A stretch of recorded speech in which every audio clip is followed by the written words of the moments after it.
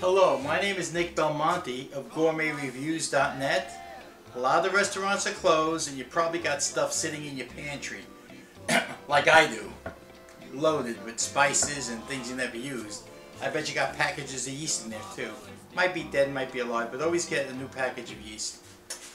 Okay, so what I'm going to do today, I will show you how to make focaccia.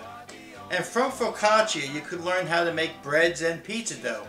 But focaccia is a little different than pizza dough. It's a very wet dough and you sort of shape it with your hands. You don't go pulling it, stretching it, throwing it up in the air. So let's get started. I'm first going to start by blooming my yeast. Okay, so I have a package of yeast.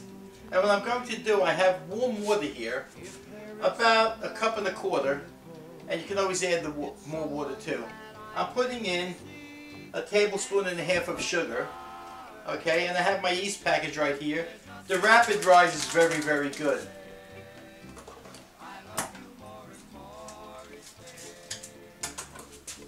So I put these little granules into my measuring cup and then I'll start.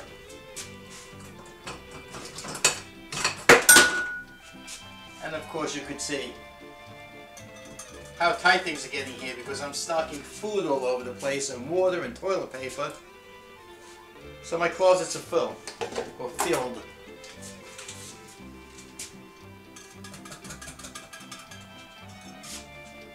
Stir the yeast and let it sit about 10 minutes. If it foams, it's alive. If it doesn't foam, add another package. Okay, I'm back. Look at how my yeast has bloomed. It got nice and foamy at the top of the water. The water got cloudy. That's what you want. The sugar helps activate the yeast. What I put in this bowl here, you'll see 4 different things. I have 1 tablespoon of garlic powder. I know I usually use a lot of fresh garlic, but this case calls for garlic powder. I have 1 tablespoon of Himalayan pink salt. I have 3 tablespoons of Italian seasoning and 1 teaspoon of pepper. I'm going to add that to my flour mixture. And if you could see that. And I'm going to gently whisk that together. It'll mix easy because everything is dry and you don't want to create a storm.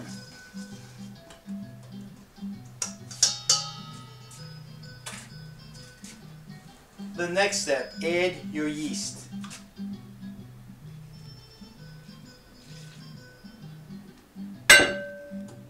And we just keep on turning and it's going to become a very wet dough.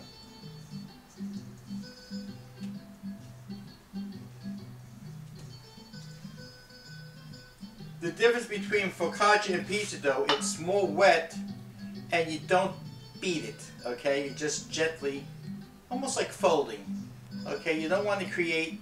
Okay, I'm done stirring and you can see there's a slight pull to it, but it breaks apart easy. You're not going to get that long stretch because you didn't overbeat it. Next, what we're going to do is we're going to cover this. We're going to put a little oil in the bottom of a bowl, another bowl, okay, and cover it. In the meantime, you could wash out this bowl.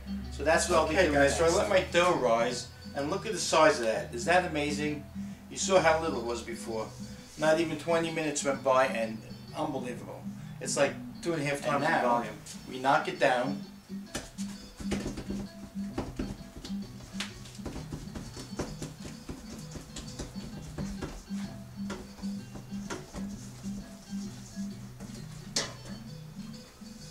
We get our dough and we slide it right out and we just press to shape it. Okay, my oven is preheated 350 degrees.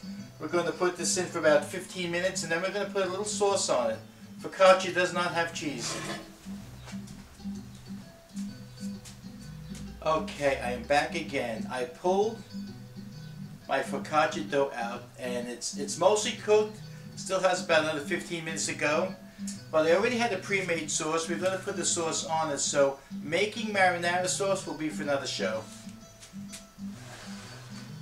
And this is real simple, so just keep an eye on me. It's really simple.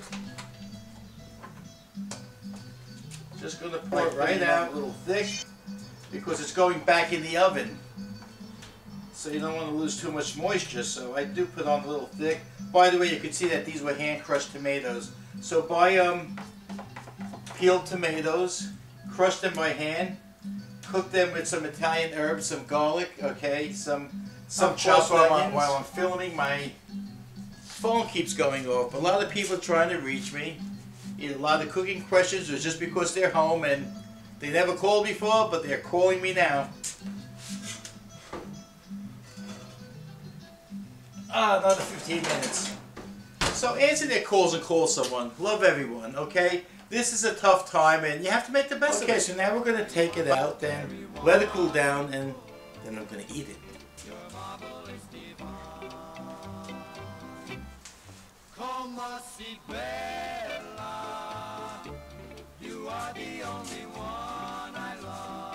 Tough being at home in a small kitchen, but make the best of it.